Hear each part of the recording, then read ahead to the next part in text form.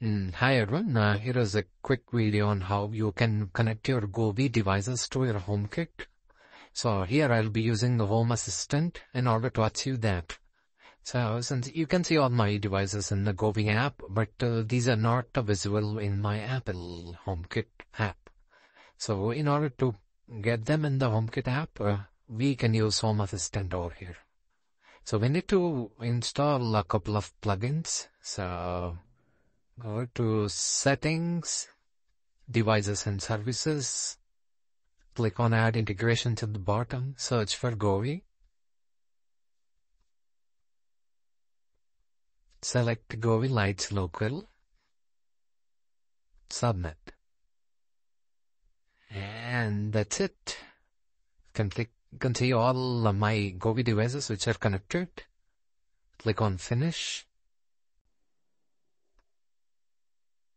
So you can see all of the devices in this tab. So you can click on Devices and you can see all the devices over here.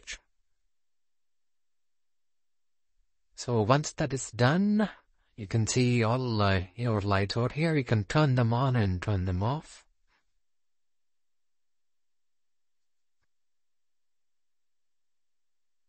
Over here.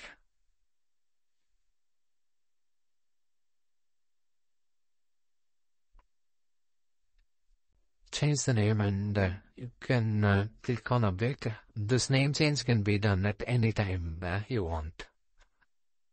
So once that is done, the next step is we need to add HomeKit. It's an Apple tab, and I click on HomeBridge and select all the necessary stuff. Right now we are just adding the light, so click on Submit. And it's up and running. So once that is done, so you can provide an area or you can leave it empty. So on the left side you can see the notifications. Click on that. You can see the QR code over here. Scan this QR code with your mobile phone. And once you do that, the bridge will add to your mobile and you can see all the lights in your HomeKit app. So you can turn on, turn off, and all the stuff you can do directly from your app. So you don't need to use any third-party apps over here. So it's pretty straightforward. You can, you no longer need Govee app for this one.